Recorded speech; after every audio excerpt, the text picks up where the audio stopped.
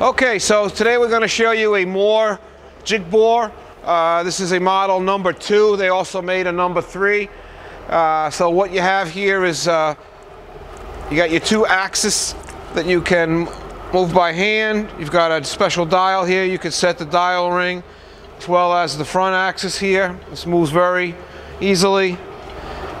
You see we have a DRO up here for these 2 axes. Now, this has very little. I don't know if you can see those numbers moving, but I'm barely moving my hand, and we don't have any backlash. Very slight. Same with this one.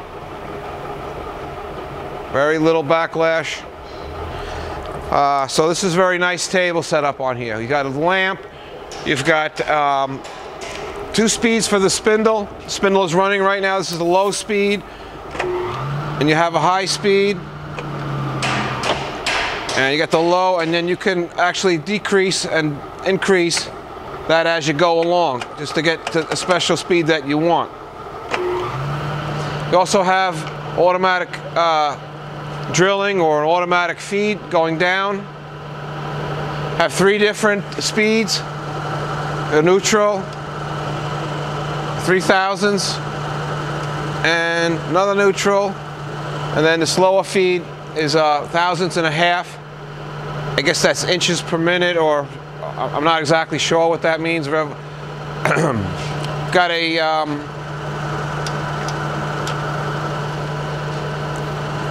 you can also go in the opposite direction, and neutral in the middle.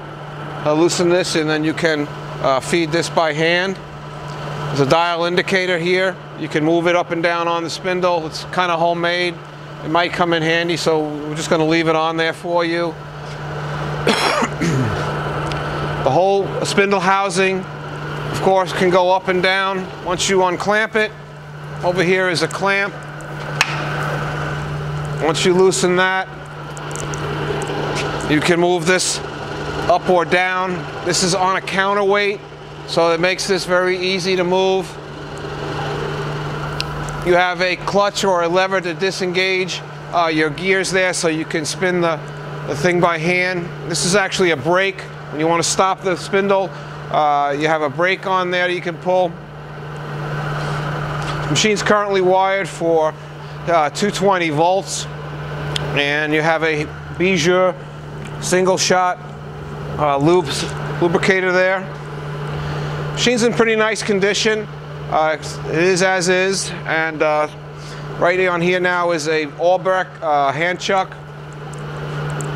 And I think I've covered everything. You got your DRO, 220 volts. Everything feels really nice on here. I think that's about it. I think we've covered everything. This is the Moore number 2 Jig Borer. If you need to be drilling several holes spaced out evenly, you can't beat a machine like this. That's what they're made for. So if you got some precision holes to drill, we've got a machine for you. So thank you very much.